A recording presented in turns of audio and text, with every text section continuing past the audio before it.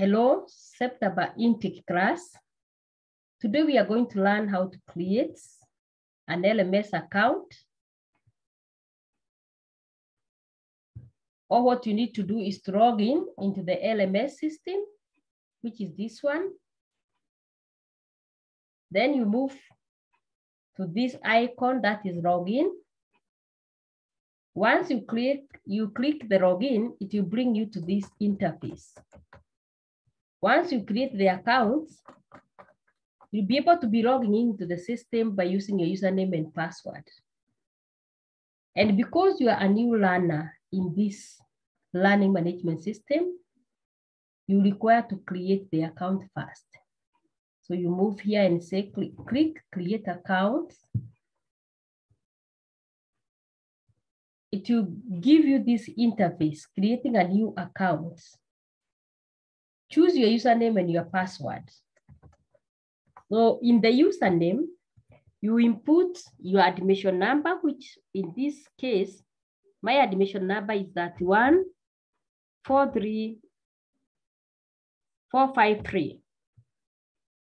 And then you input your password. And that password must have a cap letter, small letter, numbers, and a numeric. That is a system requirement. From there, you move down to where you are required to input your email. And for instance, I'm going to use peter@gmail.com. You can input the same Peter, or you copy, paste. It's gmail.com.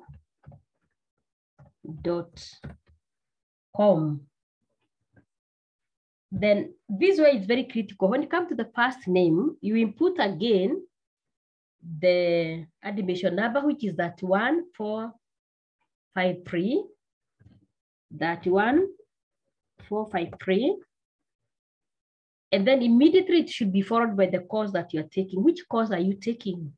For instance, let me take you are taking diploma in electrical and electronic. So that is DEE. Then which is your intake? Because we have two intakes this year. Are you in January or are you in September?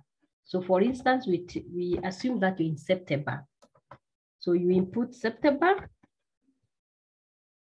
And then from there, you move down to the class. Which class are you? Because in the September intake, you could be having 7 classes. For instance, you could be having A, B, C, D, and E. So for instance, this particular student with 31453 is in class A. So you input your A.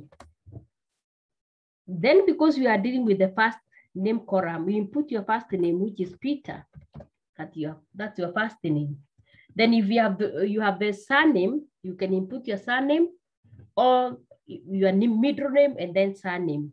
Let's say the surname is Omoro. But as well, you can input your middle name here, followed by your surname. Then which town are we? We are in Thika. Then which country are we? We are in Kenya. So you select Kenya, you input there. And then immediately you click here, create accounts. I'm not going to create an account because I'm already an existing user. And again, this is not a student in Thika Technical. Once you click here, create my account, if you provided the correct email address, which is this, the system will send a notification in your email. Meaning immediately you're supposed to go to your email, you'll find a notification from our system, our learning management system, and it will have a link. And you'll be guided to click that link.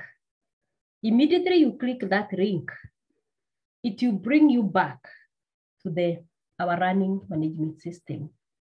And then your account creation will have been completed. What is very, very critical is for you always to remember your username and your password.